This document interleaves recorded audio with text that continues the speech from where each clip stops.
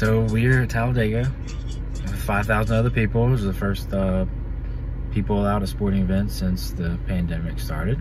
We have to wear a mask, social distance ourselves. We passed our health screening. Think your name on it? Nobody's been exposed to COVID, have they? No. All right, I'll get your wrist. Okay. You ain't got to reach across. All right. Y'all have a great day. Sir. Thank you. And we're gonna get to go in, so this is very exciting. It is supposed to rain, so that's why I do sound a little down, but just to smell the cars, hear the cars, see the cars, it's gonna make me happy and probably a lot of other people happy that thought we probably wouldn't get to go this year. So it started off as you had to have tickets to the first race that was canceled. Then I guess not that many people responded. Then it had to be, you had to live within 150 miles of the track, but it turns out you had to live in Alabama. Then it was anyone that had tickets last year, 150 miles in Alabama. And then, like, what was it, a week before? 5 days?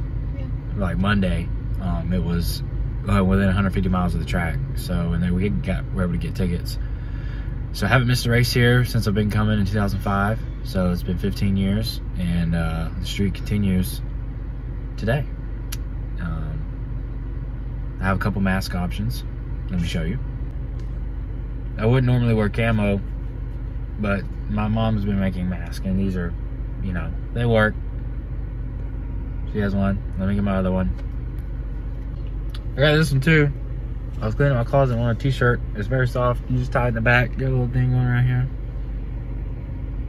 I think I have the coolest mask in the building, to be honest. Pretty cool.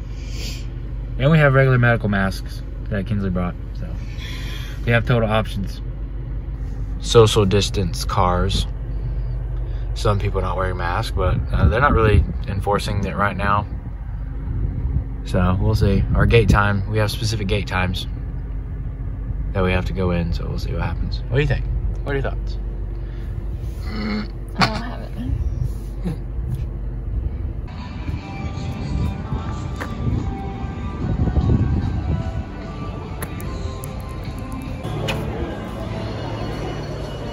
It's a lot less crowded. It's kind of nice.